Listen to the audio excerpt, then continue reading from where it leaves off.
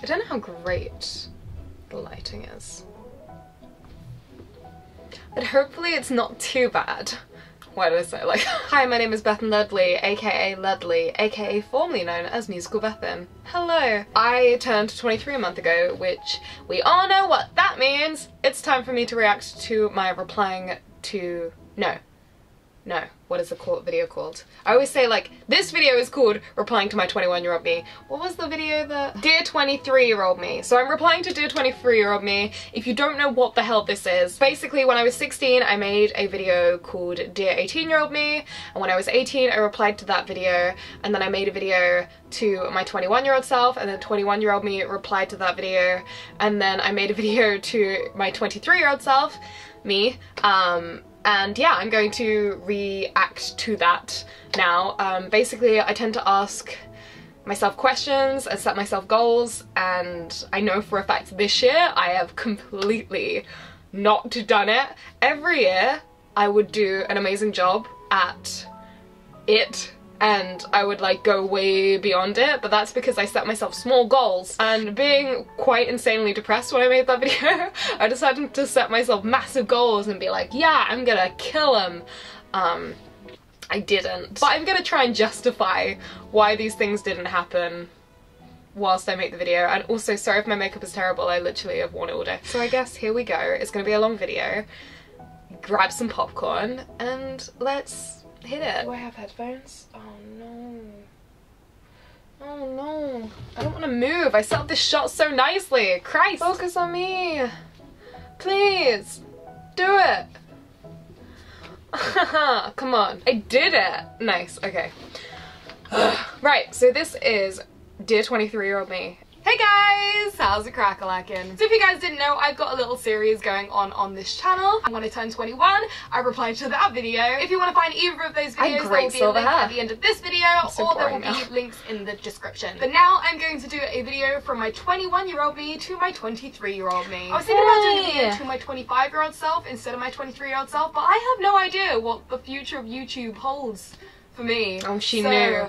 I figured I would do one a bit sooner. The goals / questions I have set for myself are pretty high, but I went above and beyond between 18 and 21 in regards to my goals, so hopefully it'll go even better this time around. Yay! Let's see how it goes. So hey, 23-year-old Bethan, I feel like these next 2 years are going to pass very quickly. I have been told. My first goal-like thing is to sign a label or do something significant musically independently. If you can make it out there independently, amazing, but if not, signing to a label of some kind is probably a good direction to go. If you can. You are releasing your third EP type thing in mid-2017, which is really, really exciting. It doesn't have a title yet, and you only have 3 songs set in stone, so let's see how that goes.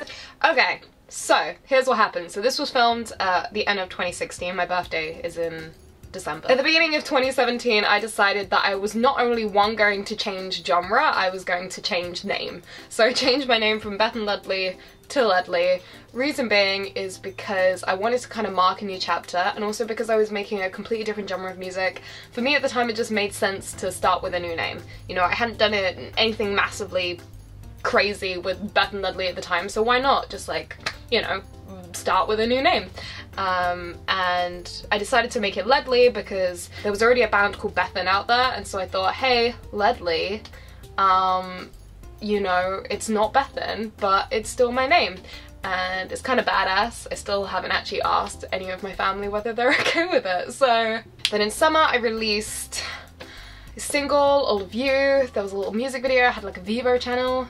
Now I have an artist channel that won't even post my new EP. If anyone from YouTube artist channel is listening, could you please put my EP that's been out for the last 2 months on my YouTube channel, like my old EPs? I was really unhappy with my music team because they weren't making me feel very good about myself, and nothing was happening, and it just made sense for them to go. And then so as of February 2018, I was doing everything by myself, decided to make an EP. Like I did, the first single of that EP got 1 million streams. At the moment I'm just doing a lot of writing, and I'm very excited about doing a lot more writing and just writing a lot.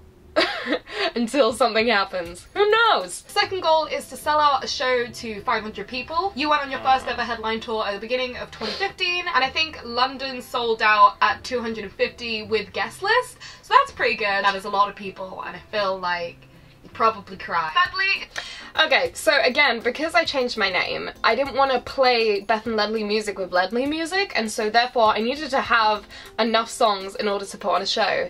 Now that I've released the EP and I started writing new music, I'm getting to a place now where I'm actually doing shows, and I'm starting out at like, kind of, I guess, I don't know, like practice shows that are like 150 people, like trying to do like free, not quite open mics, but kind of on that spectrum, just to get a lot better at performing, because I haven't done a massive amount of it, especially like the pop, running around on stage kind of performance stuff. So that's what I'm doing right now. Eventually I want to get to a place where I do a show. I did go support the Midnight Beast on their tour, and that was lovely back in September. I'm excited to get a lot better, because I could be way better at performing, so yeah. Thirdly is visit Japan and South Korea. I feel like you're probably going to do that this year anyway. You've been talking about it for way too long. It's time to get into action and go to Japan and South Korea. I haven't done that. It's a very expensive trip. It's still my ultimate goal. I will go on that trip before I die. I want to go on it in the next 2 years, so I think I'm going to set that as my goal for next year. Ellie really also wants to go. It's just my dream trip. I love Korea and I've always wanted to visit Japan, so. This one is tour Europe. I feel like that is easily done if you can get on a support tour of some kind. You haven't been to a lot of places in Europe.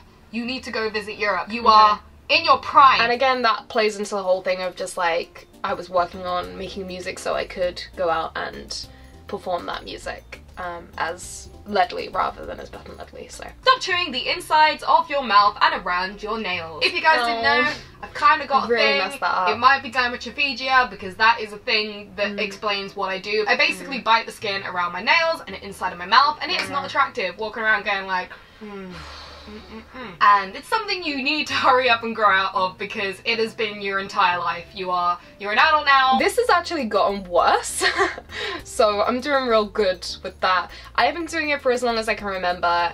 It's especially when I'm like stressed out or nervous about something, I will go to town, or even bored. I'm honestly like, and it's getting so bad, I'm gonna be honest, I think I've already probably caused myself like, I already like smile with about 6 like smile lines, so I'm probably already done damage to my mouth and my fingers.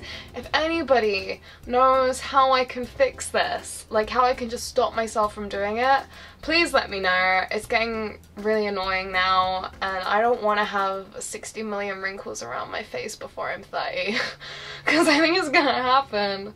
Ugh. Present or go on a big show. I am really thrilled about how far we have come. You present 2 shows on 4 Music at the moment. You've been interviewed on the BBC, you've been interviewed on MTV. I feel like if you can make even more of a milestone in the presenting thing, that would be incredible. I was doing 2 shows, now I do 1 show. I think it's kind of hard to get work as a presenter because the opportunities are actually getting smaller, not bigger, because obviously TV is like not as popular generally as it used to be because of the internet. Always looking out for stuff. Anyone want to give me a job? Let me know. Do some radio presenting. I think even if you start off small, just like gaining your confidence, you know, getting better at talking under pressure would be really, really good for you. How you take steps into further career like adult things. I did do some like screen tests, radio screen tests, that I think went quite well, but I didn't get the job.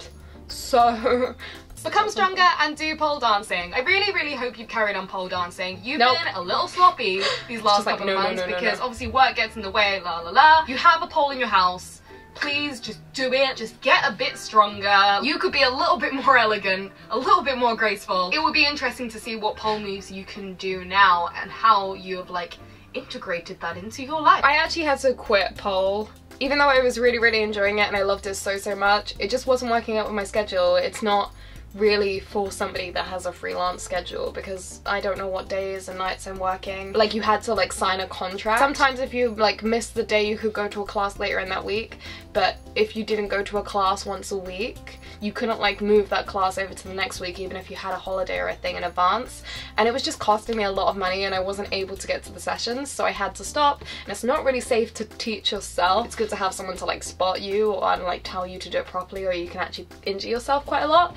So it's something that I do want to do, but there's only like one class where I live, so maybe one day if I move to London or a different area, there might be more options for me to do that. Move back to London. In the next 2 years, I really hope you have moved back to London, because you do really love it there, but also you really, really love this home. If it isn't the right time, I will not judge you, but I'm kind of hoping at this point you are so busy in London you had to move back. Like that's the hope. But if not, I really, really hope you're happy where you are and where you live and all of those things. But even if you have stayed here, I don't blame you. I've nearly been in this house a year now and I'm absolutely in love with it. The next question. So now I'm doing music full time. I am really busy and I'm always in London a lot, but I'm actually broke because I'm not doing as much like YouTubey influencer stuff, and most of my money was coming from advertising. And because I'm not doing that as much, yeah, I can't afford to live in London. So I am busy all the time in London, but I can't afford to live there. So I travel a lot back and forth, but then my boyfriend also lives in London, so I stay with him a lot. The next question I've got for you, which is not a be and end all, I was just curious, have you found love? I did! Is the type of guys you're going for still the same? I'm just generally curious because you have had a pretty rubbish 2016 in regards to dating, and at this point you said to yourself you've kind of given up. If not, I hope you're madly independent and happy. Like, if you're not in a thing that you're happy in already, it just doesn't matter. Like, if you chill, everything's fine. I did find somebody. I actually found the most perfect boy in the world, in my opinion, but he's so great. We were best friends for a very long time, and it was kind of that territory of like, will they, won't they? And I just didn't think it was gonna happen. I think I held out hope, and then in February we ended up making it official, and it'll be our 2-year anniversary next month! I did it! I did a thing! He is the best thing that ever happened to me. Flat out. Find the right balance between healthy eating and exercise. I really hope you found that. At the moment, Christmas has rolled around, so obviously I haven't been to the gym in about a month and a half because I do this every year. You are already back on track with your healthy eating, and it's not even New Year's Eve yet, and I'm sure you will start exercising and toning up a little bit again soon. I hope eventually it just naturally becomes a part of your life and you don't even think about it. Love your body either way. You've had some problems. You need to chill out. I stopped exercising, but honestly it's because I'm really struggling to figure out what the balance is between exercising and eating healthy. I went through a thing where I was eating too little and exercising too much, and I think my body went into starvation mode and started gaining weight. And again, this is just a theory from a personal trainer friend that I had, so I don't know if that's actually true, but it kind of made me terrified to do both at the same time. But my diet has been pretty good. Like, I'm not, you know, like I'm not one of those people that eats like chicken, plain chicken and like broccoli, but I eat a lot of vegetables. I don't know, I like it. I like it. And it really works for me because, yeah, I don't exercise. This personal trainer that I had before, he mostly works with middle-aged women and up, and I think his diet was like, I don't know, like not taking into consideration that I was 20, 30 years younger. And as you get older, your body behaves differently, and yeah, I just don't think like I was eating enough for my metabolism, plus the amount of exercise I was doing. And it was super messed up. So don't trust every personal trainer out there. Like, do your research, because geez Louise. A show where I interview artists about actual music. Something I have really found interesting is how little there is of shows that are actually asking artists about their music. Like, why did you choose this particular line in a song? Like, why did you decide to do this? Like, I have so many questions for artists, and unfortunately most of the time when I do get to interview them, I'm never allowed to ask my own questions. I would really love it if I'm either able to have a show on something television wise, or even a segment on my YouTube channel where I'm able to interview artists. I have already got so many questions for so many different artists. So I did that. I started it off on my channel in the beginning of 2017 as encouraged by you guys, and then for a while it looked like it might have been going somewhere with somebody else, and that didn't happen, and then I decided to start it up again back at the end of this year. and I did an episode with Dodie and Haley Steinfeld. I definitely have some people in mind for the next episode, but if anybody has anyone in mind that I guess maybe is somebody that makes videos and is also a musician, great, or just flat out just like a music artist, fantastic. Obviously up and coming, because I'm like, you know, not gonna be rolling in the artist as of yet, so get better at home demoing and producing. I'm really fortunate that I have a lot of friends that do like this sort of thing and have given me tips along the way. I want you to find out some things for yourself. Hopefully you've gotten better at making covers and demos for going into like the studio with later on. This would just be really beneficial to your writing process and how you create music. That's something that I've gotten much better at, but it's something that I'm hoping to improve in 2019. I feel now that I am full-time working on music, that is something that I'm going to do naturally, but I'm definitely going to make more of an effort to do so. But yeah, I have come so far and I can do quite a bit. As time goes on, I want to get like more comfortable not doing so much like little technical things, but more like creatively be able to like flourish with production, not just like be able to do things like comping and putting samples together and stuff like that, you know, like I want to get like more advanced at that kind of thing. Finally, and most importantly, I really hope you're happy. Your mental health has been up and down. You recently bought this thing called the 5-minute journal. It'd be really cool if you could get into meditation, maybe read some books about life. Like, I really want you to focus on being the best person that you can be, and also the happiest person you can be. You have so much to be thankful for. You're incredibly lucky to be blessed with such amazing family and friends, and being able to get to do what you want to do in your life. Anyway guys, thank you so much for watching this video. You should get a response to that in 2 years, and otherwise I will see you in the next video, which will probably be like next week. Okay. Probably the happiest that I have been in years. It's been really hard to get to this place, because obviously I've had to sacrifice a lot. YouTube is a lot more like financially forgiving than being a music artist. Believe it or not, I prefer writing music to making videos, and I'm really enjoying the process, and I'm looking forward to getting better and becoming a better songwriter and potentially producer, maybe one day. Thank you so much for watching this video. I really appreciate it. My next video will be the 25-year-old me, which I'm working on the list now, and hopefully that'll be up in the next week or a couple of weeks, we'll find out. Anyway, I love you guys so much. Thank you for always being so supportive. I really appreciate it.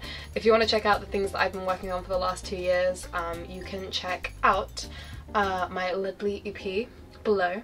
It came out in November, exciting. You can stream it on Spotify or Apple Music, or if you want to support me further, you can buy the EP, which means I get a little bit more dollar, which would be nice for my bank account. Oh yeah. And also you can check out my Patreon. On Patreon I release a demo every month. Thank you guys so much. I love you. See you soon.